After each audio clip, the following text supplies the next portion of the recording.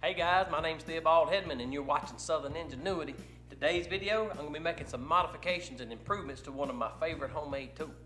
I'm talking about my water level. Now I've used that thing for many years on a bunch of different projects, including this shop where I used it to get the foundation nice and level before construction and for setting the ceiling height above the concrete floor before the floor was ever poured. I'm going to tell you a little bit about how a water level works and how you can make one for yourself and share an interesting little historical theory that you may not have heard before. So don't go away, we'll get started right after this.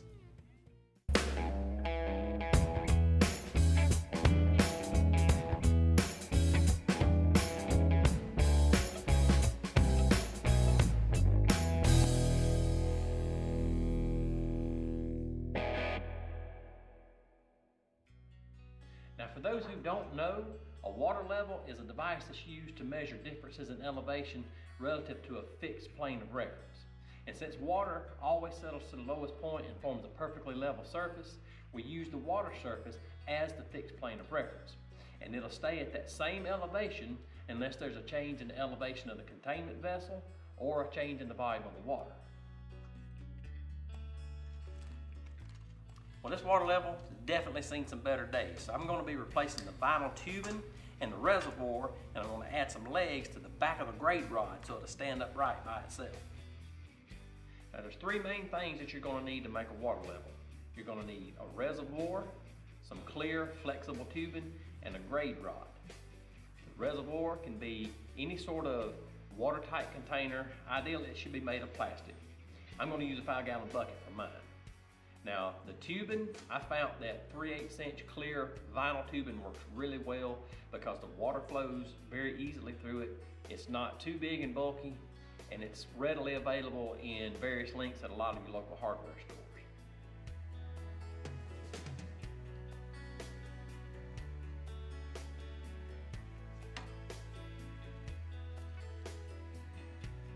Now the grade rod is what we use to measure the differences in elevation. And it's basically just a pole or a stick with a graduated scale of some sort attached to it. And it can be made from any sort of rigid pole, such as a piece of conduit or a PVC pipe, or even a 2x2 wooden board. I used a piece of 1-inch aluminum T-slot rail to make mine. Well, the first part I'm going to be modifying is the grade rod.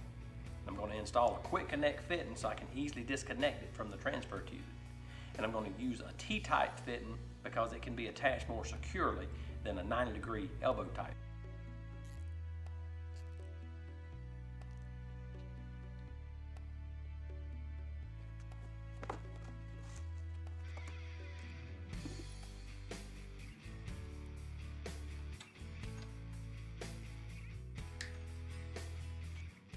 And with the fitting in place, I can now install the new tubing. So I'm going to use some pliers and a vice grip clamp to wedge the tubing securely into one of the slots on the T-slot rail.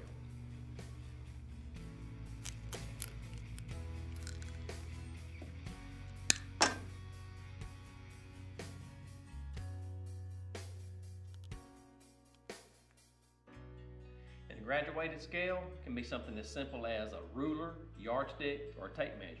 It just needs to be attached to the grade rod in such a way to where it's easy to reference the level of the water inside the tube. This is the tape measure that I used for my graduated scale. It's just an old tailor's tape measure that I cut and then sewed back together in a loop so that the starting end, or the 0, lines up at the 200 centimeter mark.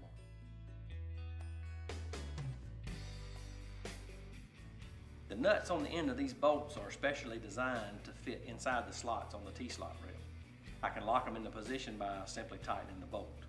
Now this allows me to attach my tape measure to the side of the rod and then adjust its position higher or lower as need be.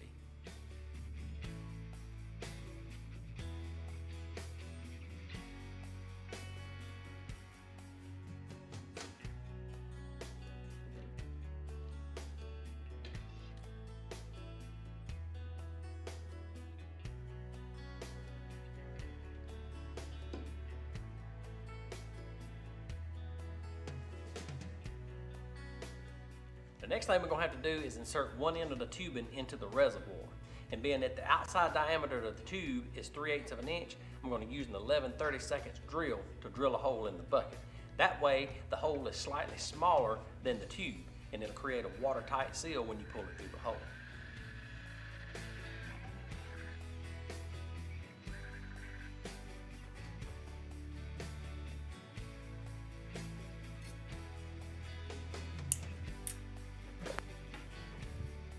Cutting the tubing at a slight angle will make it easier to get started into the hole.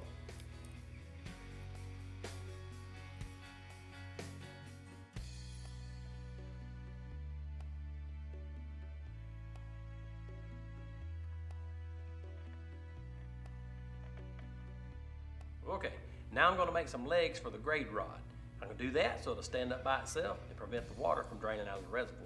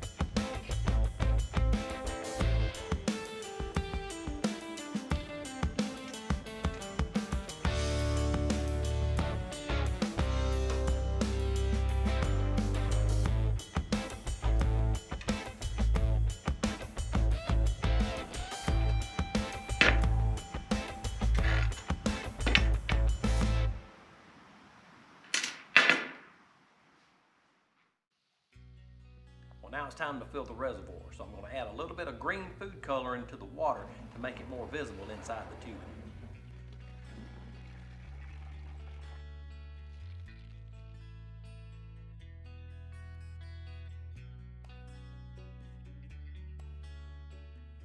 And with the reservoir filled and resting at an elevated position, we can now connect the rest of the transfer tubing and purge the air from it.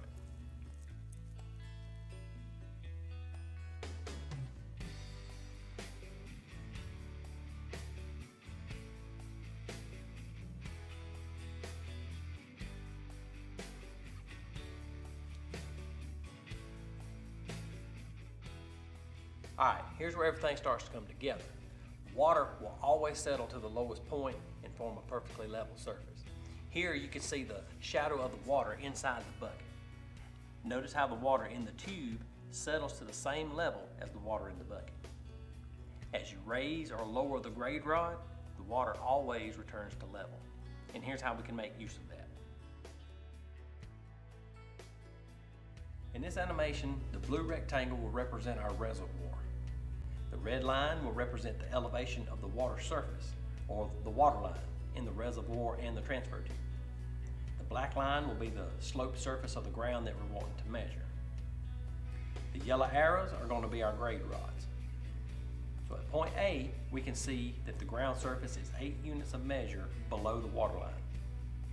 At point B, the ground surface is 6 units of measure below the water line. And at point C, it's 4 units below the water line. So we can easily see by this that point B is 2 units higher than A, and point C is 4 units higher than A. And that's how you use a water level to measure elevation. Typically when I use my water level, I'll measure everything relative to a particular starting point. And to do that, I zero my scale at that starting point. I let the water settle in the tube, and then I'll adjust my scale to where the zero mark is even with the water line. This makes it really quick and easy to see each difference in elevation relative to that initial starting point.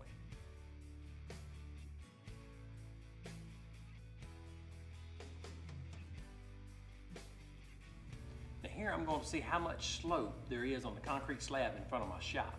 So first, I'll zero the scale at my starting point near the entrance door. Then I move to the opposite end of the slab and check the reading there. After the water settles, we can see that it's 13 centimeters lower than where I started. Now the concept of the water level is not something new. It's been theorized that the ancient Egyptians used that same basic principle over 4,000 years ago to level the bases of the pyramids to within 5/8 of an inch. Theory has it that they cut channels in the bedrock in a grid pattern and then flooded them with water. And being that the surface of the water would be smooth and flat, all they had to do to get their bases level was measure up from the surface of the water. I thought that was pretty interesting. Don't know if it's true, but it's pretty interesting.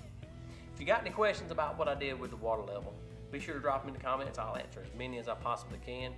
And if you enjoyed the video, give it a thumbs up and share it with your friends. So until next time, I'm Theobald Hedman. Thanks for watching Southern Ingenuity.